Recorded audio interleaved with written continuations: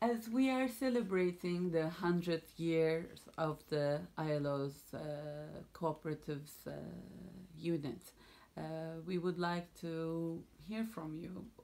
How do you see the role of cooperatives in the future of work? I'm strongly convinced that cooperatives should play also in future an important part of ILO's activities.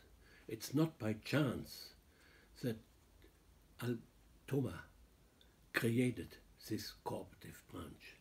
It, in the connection with normative activity of the ILO, that is one thing. You give them, countries help them establish laws.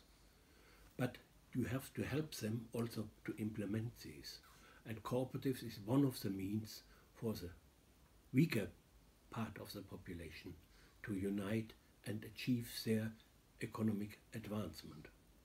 And I think therefore cooperatives should continue to be very much in the focus of the ILO. It's clear that there are new forms emerging. In fact, there are even traditional forms of cooperative or cooperation projects, not cooperatives, but where people cooperated in the water supply in many countries, even here in Switzerland.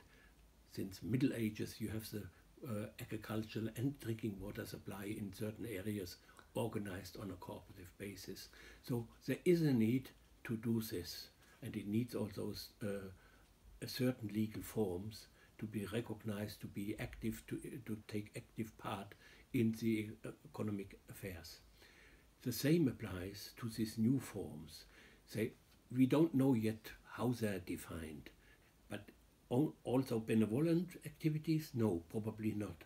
It should be that the people themselves help themselves, and whatever organization is available or possible to help them to help themselves should be used. And therefore we should not be dogmatic about the cooperative concept that they have to follow these rules and you have a registrar and whatever else, but you should also have more subtle forms of cooperation, of helping people to cooperate, to advance socially, economically, philosophically in their lives.